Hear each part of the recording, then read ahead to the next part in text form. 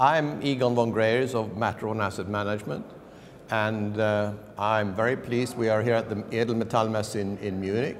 I'm very pleased to be here with Ronny Stöferle, who is a very old friend. I've known you since you were a little boy almost. And now you're a big man and big in the gold industry, and I've seen how you created a great company with Incrementum and with the gold report in Gold We Trust. And so I thought we'd start by you telling us a little bit how that all came about. Well, it's a long story. Yeah.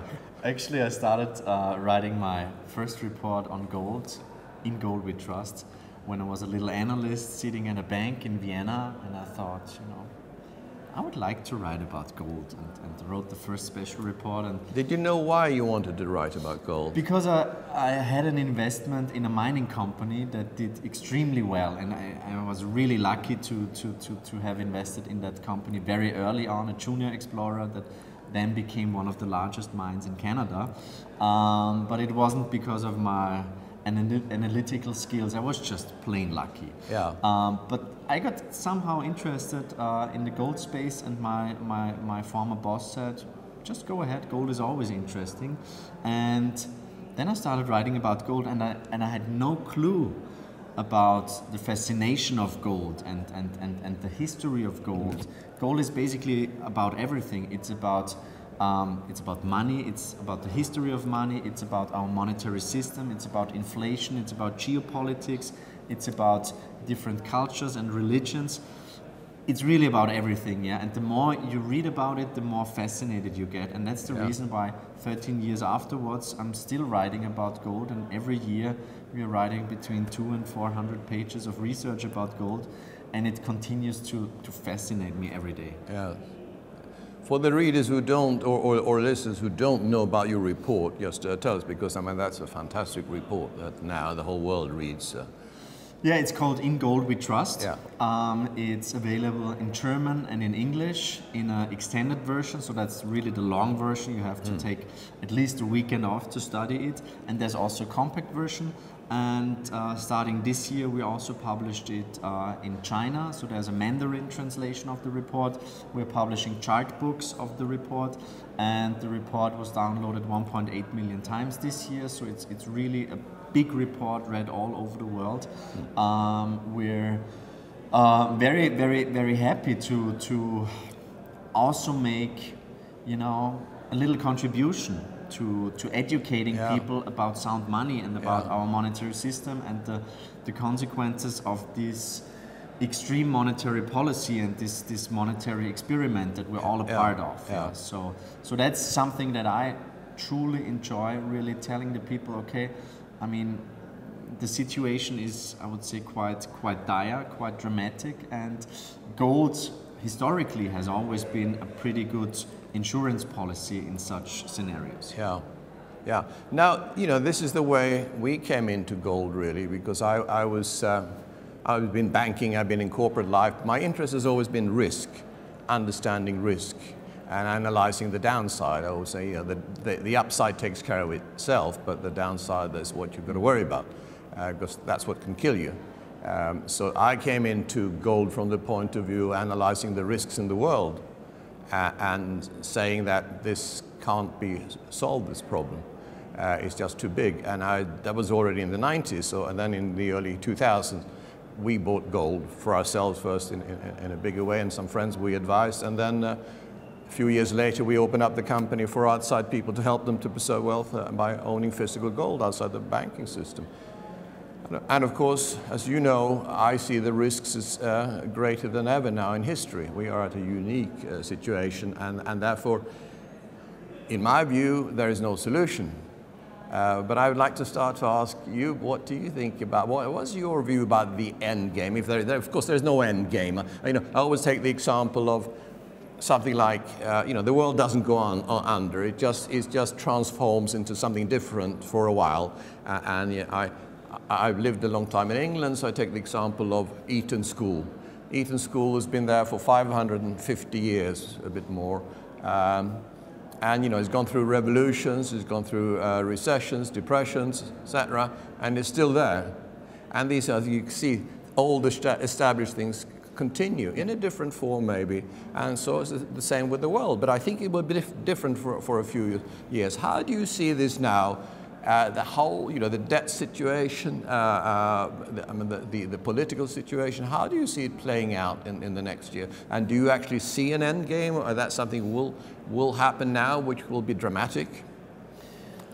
Well, perhaps we're also already at the beginning of this end game, yeah?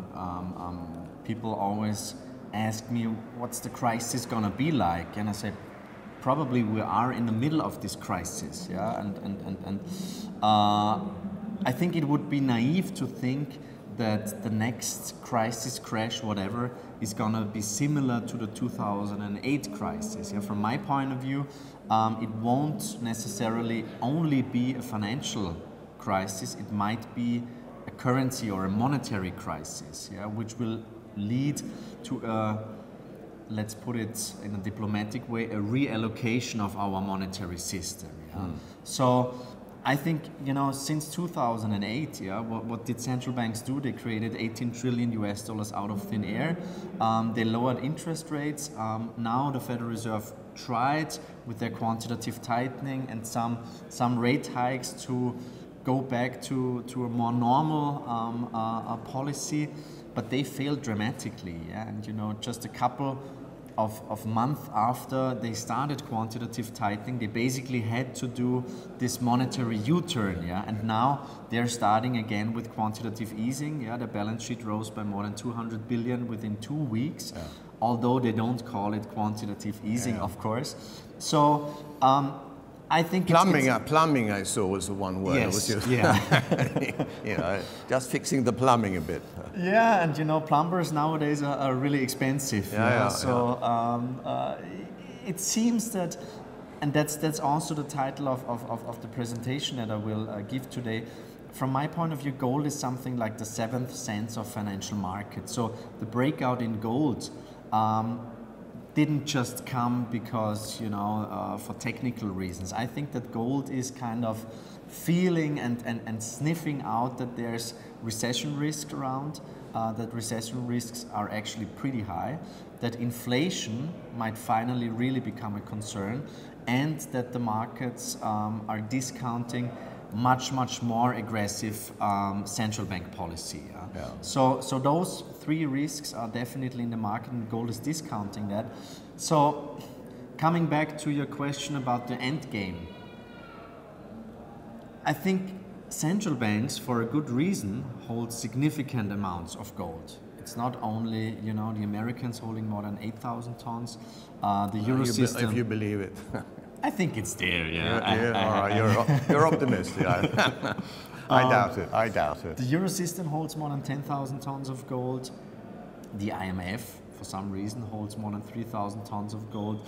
The Chinese are buying like crazy. Russia is buying every ounce they can get. It's Turkey, it's India, and now it's even countries from the European Union, like Poland and Hungary, buying gold. Yeah. And reallocating their gold reserves. Actually, it was very interesting to see that the Dutch National Bank, they put out an article that was really, they basically said that gold is the trust anchor if everything else falls down. And they're moving their central bank gold, more than 600 tons of gold, into a new facility.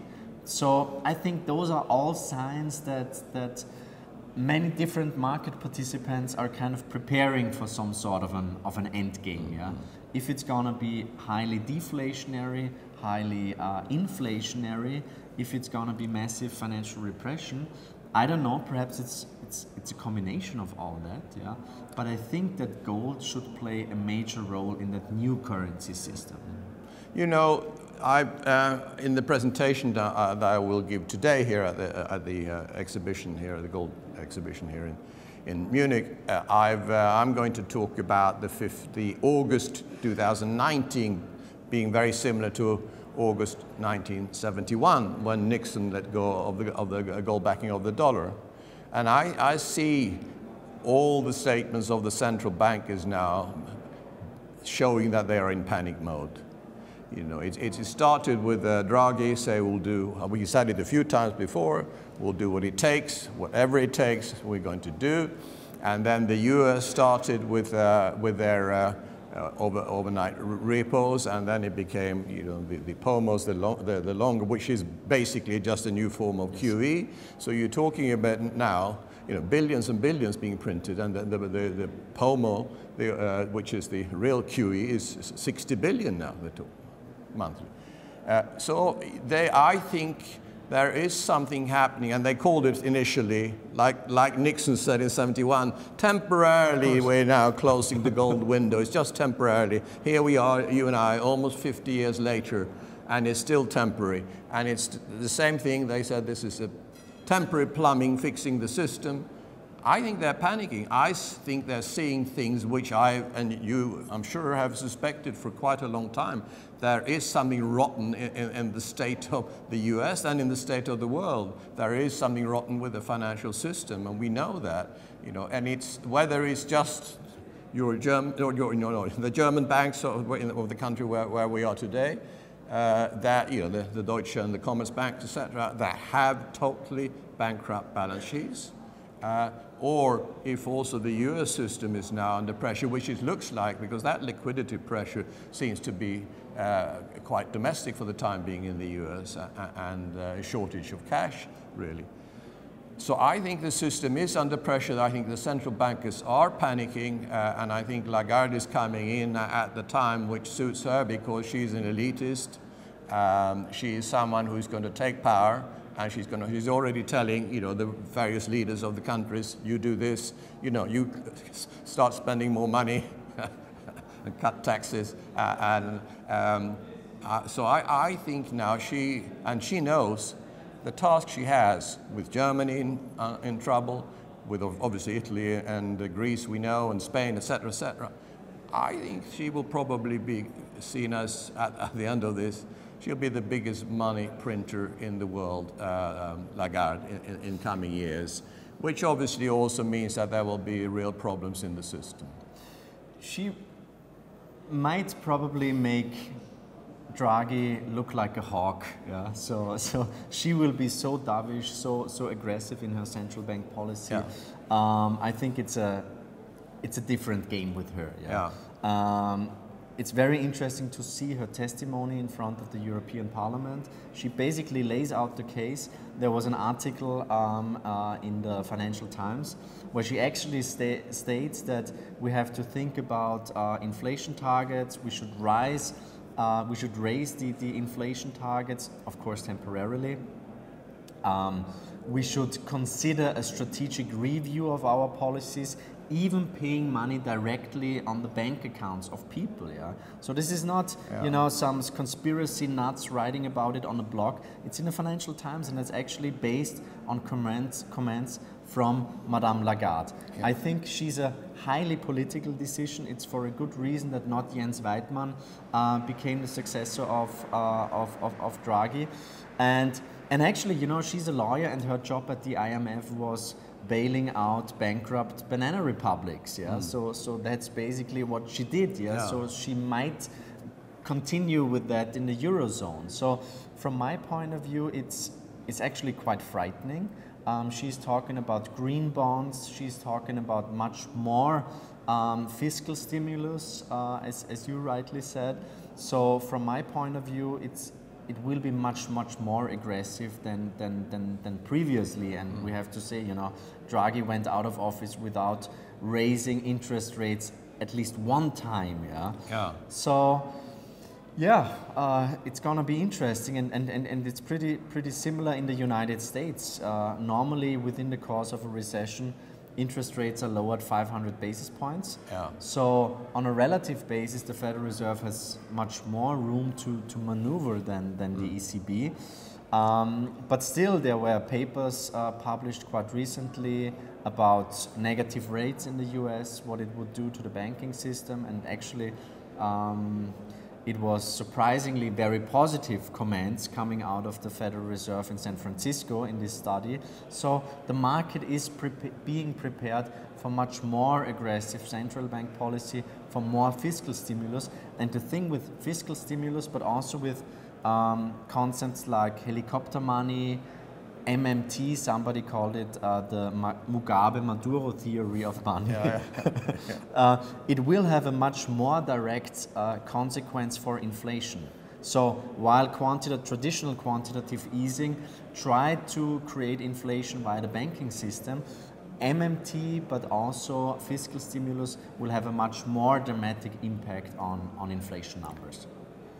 Of course they will do, and we will have high inflation. And you know, I lived in the 1970s. I started working in '69, and I saw gold going up, and I lived in the UK. I saw inflation going to 15–17% for 7–8 years. I saw my first mortgage went up to 21%. So I've seen it all, and how many people today could cope with interest rates of 21% on their mortgage? Not one single person. But I think what we're going to see now, yes, we're going to see money printing, but I think we're getting to this point of saturation now. You know, there is a point when more worthless money, because that's all it is. Every single piece of paper or electronic money that's being created has zero value, and thus lowers the rest of the value of the rest of the money. So therefore, of course, the one who stands nearest the till and gets it first, he can use, like Mugabe did in Zimbabwe. If you get it first, you can use it, but then you pass it on to the next one, it's worthless. And therefore, I think it would be like Einstein said, you know, you can't solve a debt problem by the same, he didn't say debt, but you can't solve a problem by the same means that created the problem.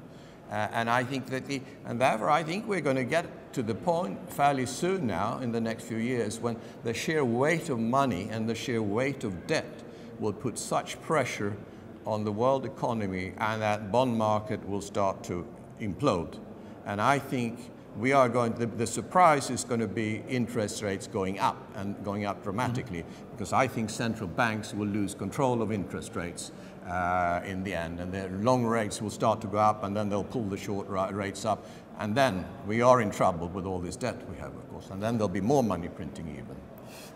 Definitely, I mean, that's, we shouldn't forget, I think it's always interesting when, let's say, more mainstream economists say, no, there's no inflation. Actually, the problem is that there's a lack of inflation. And I say, okay, how do you define inflation? And you know, based on the Austrian School of Economics, inflation basically means an increase in the money supply, which is the first stage. Second stage is asset price inflation, and only the third stage is actually price inflation, that is measured by those kind of artificial and weird baskets and economic numbers published by bureaucrats. But we have seen the first two stages. We are seeing massive monetary inflation, we are seeing massive asset price inflation. Real estate markets all over the world are at their all-time highs. The art market is going crazy. We're having a bond market that is trading at all-time highs. Just to give you one number, the amount of bonds with negative yields, so if you buy them now, it's a guaranteed loss that you're making. It's 13 trillion US dollars. That's a combined GDP of Japan, Germany, India and the UK. So that's big money. But can I just interrupt of course. Because it's not just that they're going to get negative interest on which sounds absolutely ridiculous, a crazy system, and shouldn't exist, because it defies all the laws of nature and supply and demand. But it's also that, you know, the currency they invest in is probably going to be worth very little when they get it back. And thirdly, the institution that they actually are buying from, whether that's a government of some kind, they are probably not going to be repaying the debt, because this debt is never going to be repaid. You know, 250 or 60 trillion of debt in the world is not going to be repaid, in my view. So those are the risks that investors have today, and that's why you and I are in gold, or trying to help a few people to preserve their wealth in gold. But you know, we know that we are reaching 0.5% of world financial assets. That's all that is in gold today of investment money, and which is nothing. So nobody has enough protection if things happen that we expect, hyperinflation, defaults, etc. And you know, so we do for bigger investors, $250,000 up to millions or tens of millions, help them buy physical gold. But people ask me, what about our small investors? Why can't you help us? But you know, small investors, I always say, you can buy a gram of gold a month or whatever, instead of packs of cigarettes or a beer or whatever. And a gram of gold is about 40 euros, let's say, or $50. And if you do that every month, and if the Venezuelans had done that 10 years ago, they would all have had, or the ones who did would have had food on the table, etc. So people are not even aware of gold. We are trying to, you are doing a fantastic job in taking this message to a big audience, and I'm doing it in a slightly different way, but sadly, since the media and the politicians and the bankers are not interested, we are not reaching enough people, and therefore, you know, sadly, people are going to rush, as everything else, into gold. Once it's on the front pages, once it's on the television, and at much, much higher prices. Do you think we can do anything more about what we're doing? No, I think it's probably no coincidence that the fundamental laws of economics and of finance are not taught in school and in university. And actually, I am amazed that so many people that I consider very, very smart and very well educated have got no clue about money and about how money is created in our system. Yeah. So yeah, I think we're doing our little part to explain what's going on, yeah, and give solutions. And actually, you know, as you said at the beginning with your Eton example, you know, I've got 3 kids, yeah, and I really hope that they've got a prosperous life, and there will be. They have to be prepared for certain scenarios, but I think it's very important not to be only prepared financially, but also psychologically. Absolutely. Yeah. So know what can happen. Yeah. Think about those risks. Yeah, and hope for the best and prepare for the worst. Basically. Yeah. No, you're right. You can do what you can with insurance and having some gold, and for everybody can do it. Everybody should do it. But still, what you have in the long run, you know, you can't give your children. We have 9 grandchildren. You know, you give them a little bit what you can now, but the most important thing to give them, except of course for love, is actually that they understand what's happening, you know, and that they use their brain and they use their heart. Yeah, that's what carries us forward in life. And then a few good friends and the family. That's really what counts, because your money is ephemeral; it can disappear overnight. But your brain and your heart continues if you use it well. Exactly. So that's yeah. Well, Ronny, it was great to talk to you, and good to see you here, and I'll see you in Zurich next week. So in the meantime, thanks for taking part. Thank you. And enjoy it. Thank you very much. Thank you. Thank you.